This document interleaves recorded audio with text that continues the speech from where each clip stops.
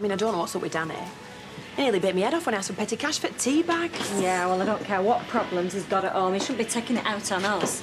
Oh, talk of the devil. Been shopping? Yeah, I have. Got a problem with that. Oh, no. It's like some odd pretty woman, isn't it? Yeah, we all know what she did for a living. Are you? Zip it. Unless you want a fat lip, right? They're a bit cheap looking, these. It's funny. I seem to have got a taste for finer things. Oh, it's a shame, because these would suit you. Good, strong, elastic. You'd have a better chance of keeping them on. What did you just say then, Lady Penelope? Oh, forget it, Jan. They're pathetic. Not that I'm making any judgments. I mean, I suppose it's a real moment for you, this, isn't it? Her sleeping with your boss.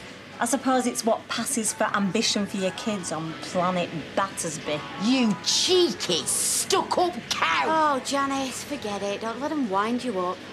I suppose I'm just going to have to get used to this. Oh, are you surprised after what you did? Mouth? Whose side are you on? Whose side? I used to like working in here, actually, believe it or not, until she set them to each other's throats.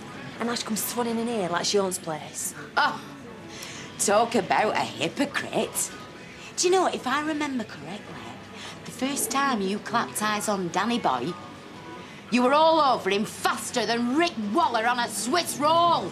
You're flaming jealous. Hey, ladies. Come on, I didn't mean to start anything. You take that back. I will not. Oh, it looks like your little posse's falling apart, Janice. I've warned you. I'm not afraid of you, you little troll. You flaming ought to be. Yeah, well, go and shave your head again, you kid, and go and audition for the next Lord of the Rings. Janice! Yes, stop it! Please, stop it! Oi!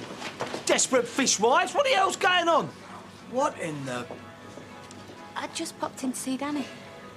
Get out. Oi, hold on a minute. I said get out.